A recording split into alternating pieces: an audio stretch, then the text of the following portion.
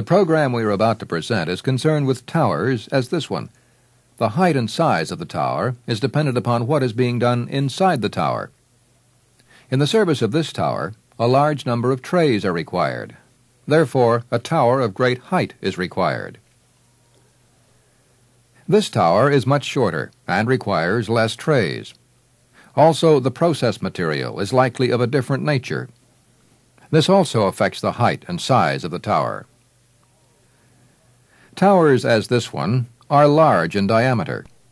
The diameter or width of a tower depends on the amount of material that the tower must handle.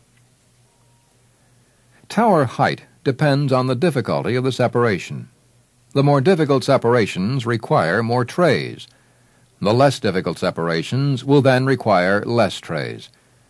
The total height of the tower, therefore, depends on the number of trays required and the space between the trays. A large amount of material demands a tower of large diameter. The smaller amounts of material going through the tower require a tower of small diameter. A tower to handle 40,000 barrels of crude per day would then be larger in diameter than a tower that has to handle only 8,000 barrels per day. Our main objective of this course is the tower internals. Most of the time, when we speak of tower internals, we have reference to trays. A tray, in common language, is a horizontal partition in the tower, spaced properly apart. Its purpose being to bring the liquid and vapor into close contact. The tray is not a part of the tower structure, but is supported in the tower.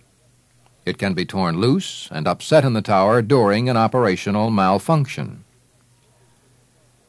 This is the shelf ring, or tray support ring. These rings are welded to the tower shell in their proper location. Extreme care should be used during their installation. They generally are kept level and aligned, as there is a close tolerance as to how much it can be misaligned.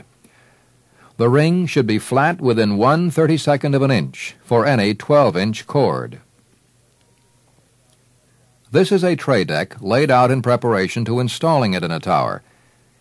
Notice the rounded sections, where it fits on the shelf ring in the tower. Also notice the width of the pieces. All pieces of the tray deck or floor must pass through the manholes of the tower. To bolt or fasten the flat tray sections to the shelf or support rings of a tower, a bolting device of this nature is used. The tray section has holes punched in its edge to receive the bolts. The flat section of the device fits under the support ring. Generally, these are called tray clamps and come in many sizes and shapes. To support the tray in larger towers, support members or beams may be necessary. In tower installation of support beams, these are called major beams. The definition of a major beam is one that is 10 feet or longer, or any beam which extends across the tower without interruption, regardless of length. A general rule is any beam where both ends attach to the tower shell is called a major beam. In addition to the major beams, some trays require the use of minor beams. They normally support the tray at right angles to the major beams. A general rule to identify minor beams is beams which have one or both ends fastened to a major beam. They are also not as large as the major beams. There are many different types of openings in the tray sections that are found in towers. Although most are installed alike, the openings are different. This shows a jet tab tray.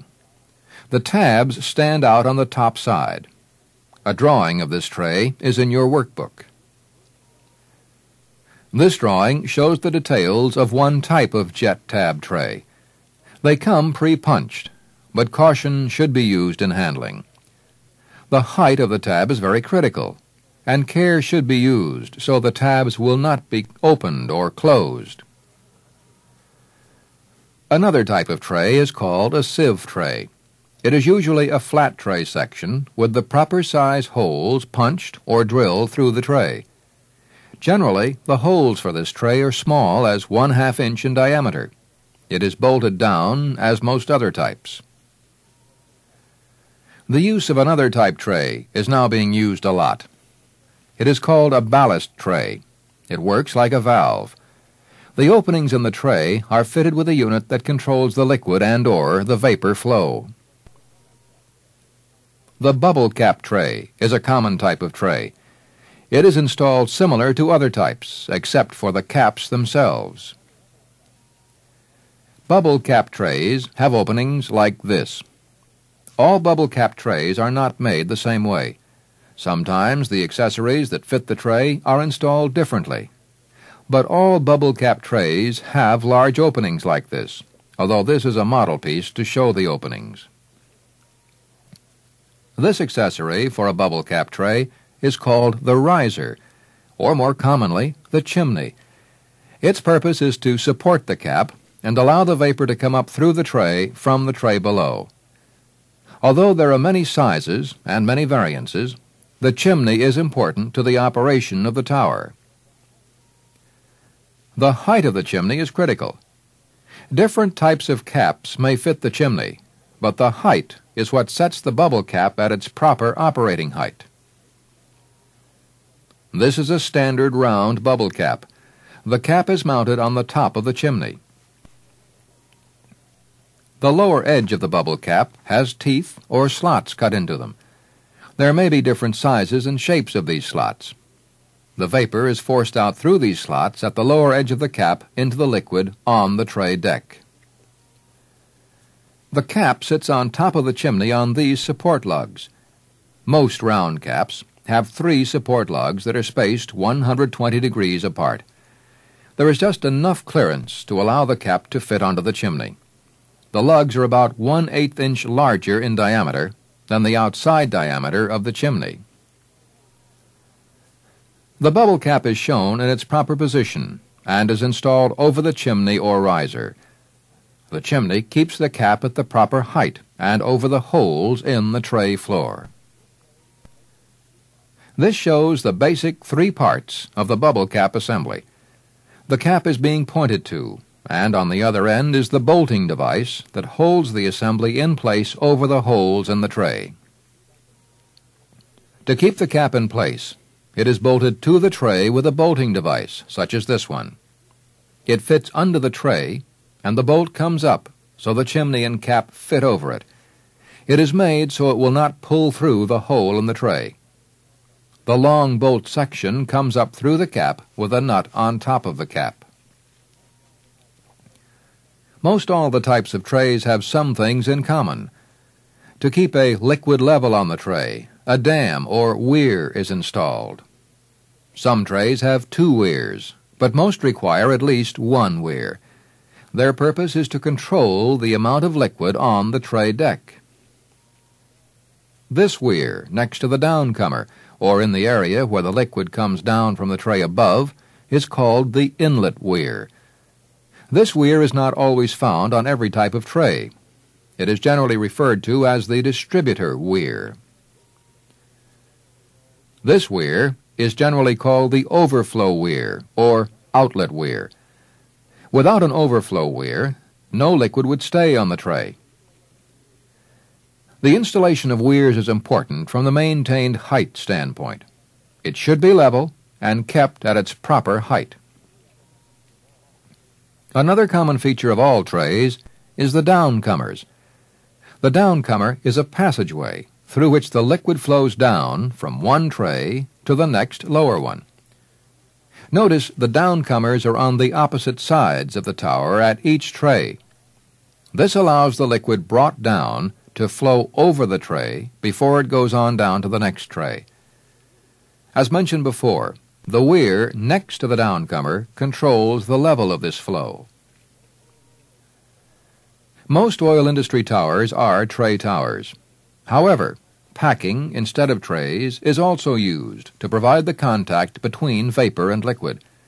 There are many variances in the use of packed tower. This is a common type of packing in a tower. It is a hollow cylinder with a diameter equal to its height. The packing material in towers may be ceramic, non-corrosive metal alloy, or other materials that will not be corroded by impurities in the feed. The towers can be packed by two methods. The method shown here is random packing. The tower, or sections of the tower, are packed or filled with the material the way a bucket is filled with ice cubes. Other towers are packed in layers. Towers, and even sections of towers, may be packed with materials such as sheets of mesh, placed in layers in the tower. The packed method is also used in addition to trays. You will find some towers could have both types in it. When towers are packed in layers, a support base is required. This concludes the segment on nomenclature and terminology of tower internals. We have some review questions for you in exercise number 1 in your workbook. During this segment, we will show you the methods and procedures that are used to install a tray in a tower. The tower used for this purpose is a model for training and is not an actual tower. The floor has no openings like an actual tray would have, but the installing steps will be shown. All of the parts that make up a complete tray must come through a manhole in the tower, such as this one. The shelf ring that supports the tray floor is just above the manhole. The tray floor, or deck, is to be placed on these rings and bars.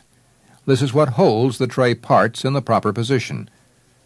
The tray floor is normally bolted to these rings and bars. These are the shelf ring and the downcomer bars, and they are welded to the tower shell. Most trays are designed to be installed from the top side. As with all jobs in our plants, you need the proper tools for the task.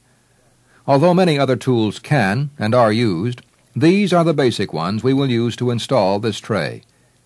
Be sure you have your personal protective equipment and the proper work permit before starting your job.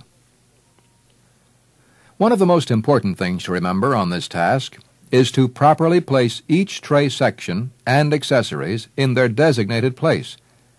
This is accomplished by referring to the drawing or sketch of the tower tray you are working on. One good way to do this is to lay out each piece of the tray in its respective position outside the tower. Follow the drawing and lay each piece in its proper position. When the sections are then sent inside the tower, the proper installation sequence is easily followed. You should also separate and pick out the bolting accessories for the tray installation. The drawing will have an assembly parts diagram that shows each part and its mark number. By checking the installation diagram, you can find where each of the accessories fit in relation to the tray. We are now ready to begin the tray installation. In this instance, we will install the first piece in the tower. This piece should be selected from the parts and installed in the tower first. Remember, your drawing of the assembly will list the parts, and you should follow the drawing. The piece of tray being bolted into place first is the downcomer truss. It sets the correct position for all of the other tray sections. The spacing and measurements are taken from this piece. You should follow the markings on the pieces and the drawing to be sure the correct piece is used. Follow the assembly diagram to be sure the proper assembly parts are used for each piece. The bottom part of the downcomer truss is installed and properly bolted into position. Notice the top of the installation is above the top of the shelf ring. This is the built-in weir of the tray. The other downcomer pieces can now be installed if the position of the tray is so located.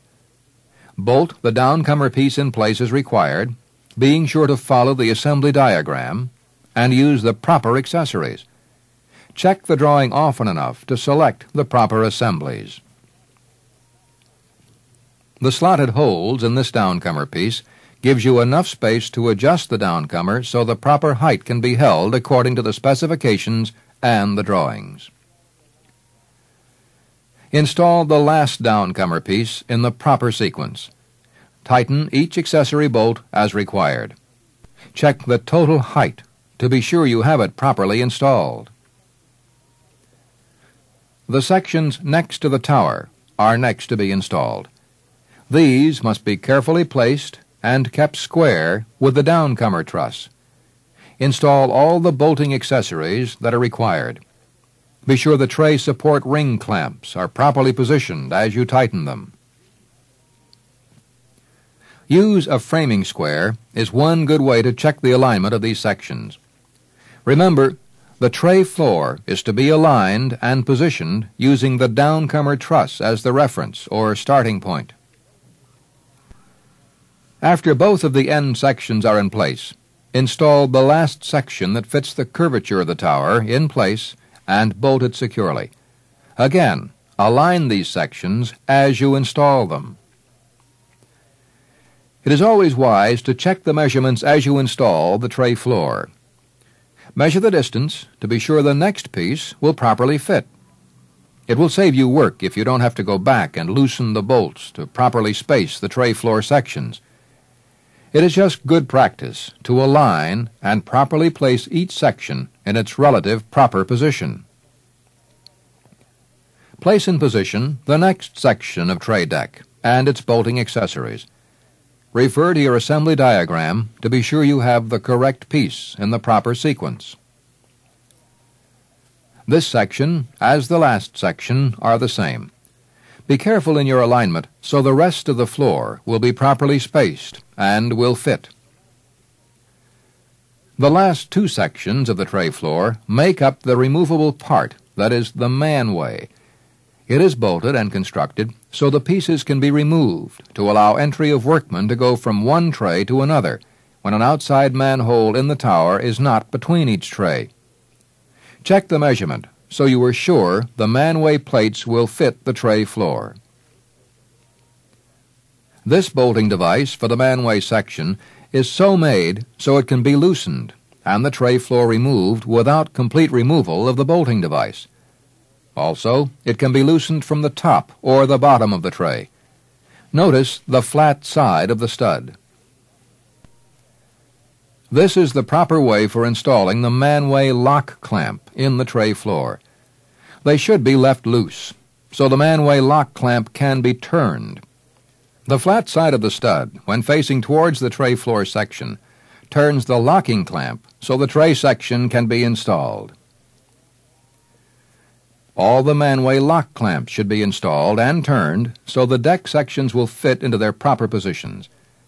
The flat side of the stud should face the tray section, and the wide part of the locking clamp should be facing away from the tray section to be installed, and the tray section is positioned under the locking clamps. We are now ready to install the manway tray floor sections. We need to make this important decision at this time. Remember, the location of the exit manhole in the tower governs the installation of the manway floor sections. Since the tower manhole in this instance is under the tray, the manway floor sections will be installed and tightened from the bottom side of the tray. Install one section in position and check the opening for the other section. You can align the manway locking clamps on the first section at this time, but it is usually best to put in both sections before you do this. You may have to position the pieces to get both in the proper alignment. Install the other manway floor section in the proper position. You are now working from the bottom of the tray. Install the bolts to fasten the two pieces together.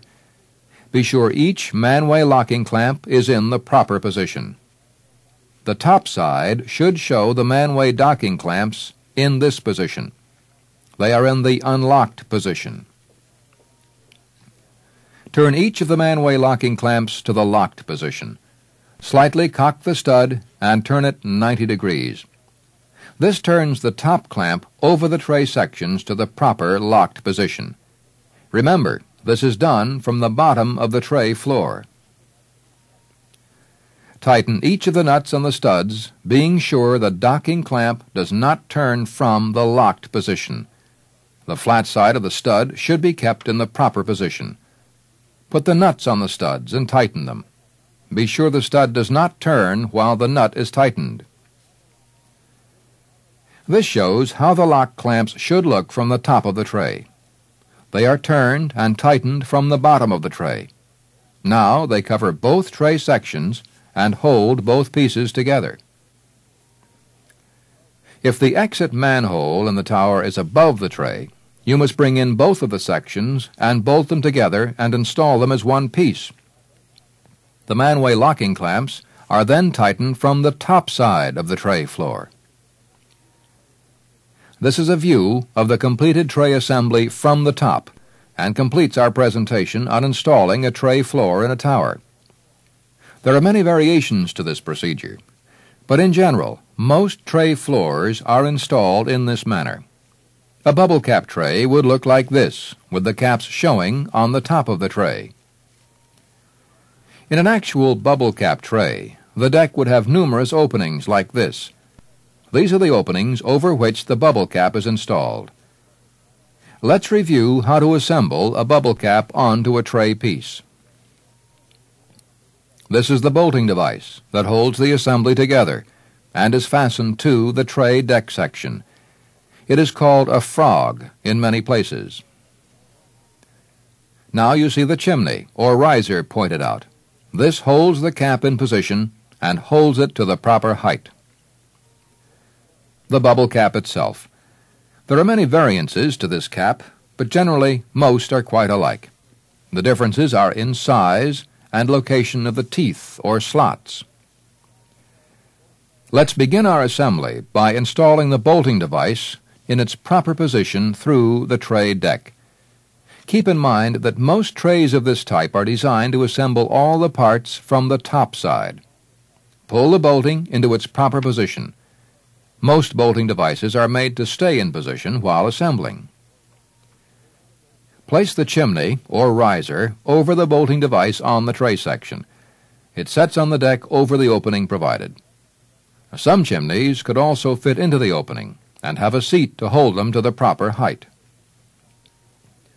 Place the cap over the chimney and position it with the bolt through the hole in the cap. The cap should sit down on the chimney snug and resting on the 3 supports that are built into the cap. Place the hold-down nut on the bolt with washer if required. Tighten the assembly snug. Tighten just enough for the assembly to feel solid, and there is no side movement when the cap is tapped lightly. That completes this segment on tower internals. We have some questions for you in exercise number 2 in your workbook.